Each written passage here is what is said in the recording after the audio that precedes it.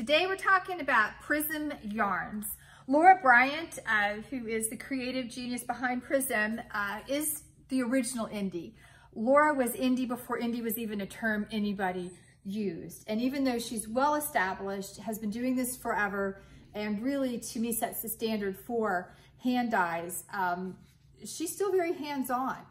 She's as indie as any new indie dyer popping up. I think sometimes she gets overlooked because she is so established, but I don't think there's a skein of Prism that goes out the door without her hands being on it and dyeing it still. So very, very independent as well. We love her yarn. She is so talented. Her background's in fine arts. She's a lifelong knitter, and she is one of the nicest people you'll ever meet in this business. She's right at the top of my favorite people. These are her Merino Mia gradient packs. And this one's a little more colorful. Some run the full gradient. They're 8 skein gradient packs. You usually don't see them quite this big. And in one of these packs, you get 1,500 yards. That is a lot of yards. This is a superwash merino.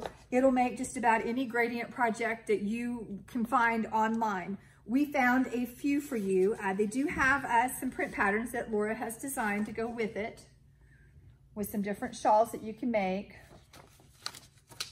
that are really pretty. We have these that are print patterns. If you're looking online, go over to Ravelry. Amba O'Brien is a designer that's always good to look at for things like gradients. We have her Inera wrap, and then there's the Seldon shawl. Laura Bryant designed this heartbreaker, or no, I'm sorry, I'm saying it wrong, heartbeat wrap. Can't read my own writing. Heartbeat wrap for Vogue Knitting a while back, and it's really nice. And I also like Espalade, I can't say these words, Espalade from Nim Teasdale. Very pretty. Crocheters. If you're not familiar with the designer Johanna Lindahl, you need to be. She makes some of the best crochet designs out there as far as shawls and things go. Very good stuff. 2 of her designs would be great for these packs. Menendor and Tea Flower. Very cool stuff. We'll move over here to the Symphony. These are 6 packs. This is a little heavier yarn. This is like a light worsted DK weight. Excuse me. It is a merino cashmere superwash. You get 700 yards in one of these, and in it includes 2 patterns. It has this Double Your Pleasure or the Starfish Cowl that we knit. And again, this is a pattern that's included with the 6-pack. And that's really pretty. Shows off these yarns really well. And she's put together gorgeous color combinations, as you can see. If you're looking over on Ravelry, there's a lot of other nice patterns that would work great for this. Nim Teasdale's Terex is a good choice. Or Jody from Joji Locatelli.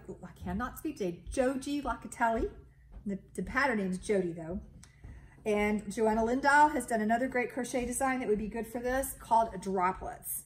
So those are some great suggestions as to what you can make from these color packs from Prism. We'll move over here.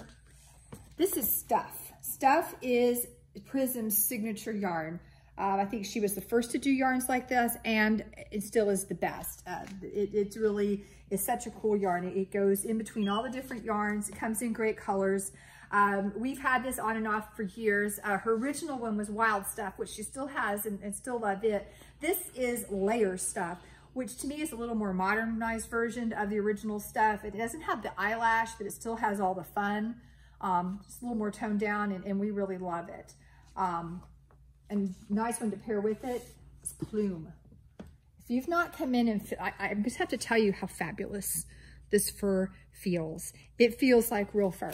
In my ideal world, we would fill the bathtub with Plume and just people would pay us just to roll around in it.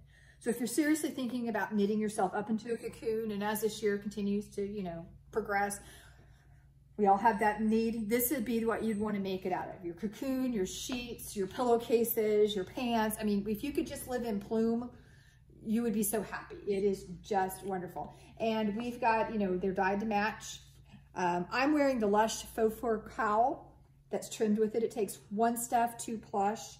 And like I said, all of our plush coordinates with our stuff so that you can do things like this because they really pair well together.